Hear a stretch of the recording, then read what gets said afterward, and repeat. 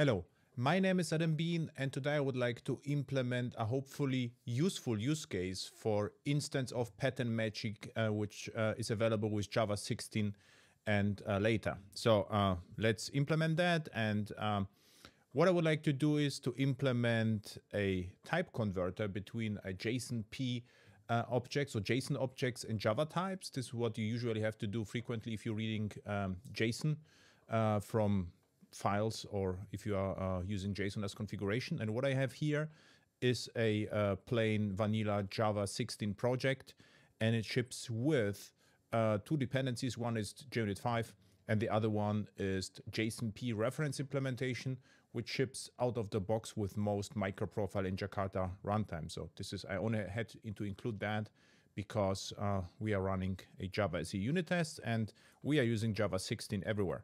So what I prepared is just a blank JUnit file, nothing else, JSON to Java. So let's go ahead and create the JSON array, a JSON array or a method which returns a JSON array. And I would like to load the JSON array from a string. So let's say this is a JSON array and this is the string. And inside the string, we have a hello Duke. The first is string and the other one, let's say, is int. And this is the array which I have to load. So now try to load that. And how to do this? JSON create reader and new string reader is enough, reader. And I pass the JSON array and then return the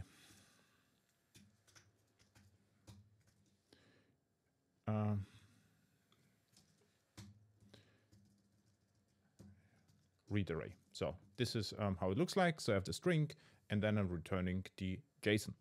Okay, now let's load that. Var, this is the JSON array and it is loaded.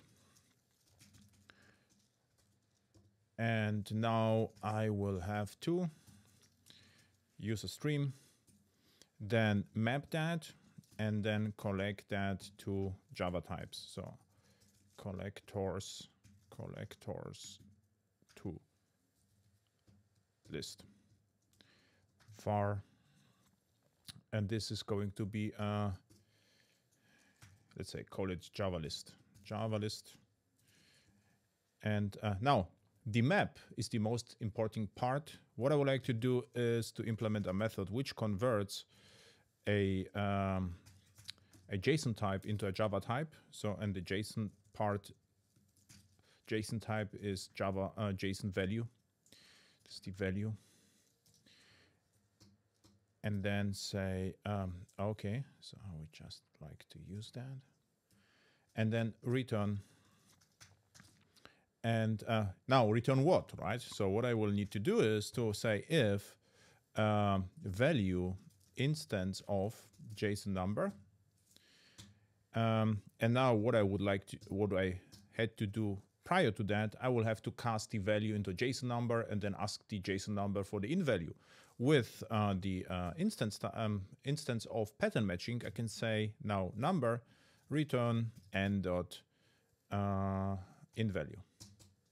So now I have it, and then if value instance of JSON string, I still have to unpack the string by calling return as dot get string. So I forgot to import that. So get string. Otherwise, I get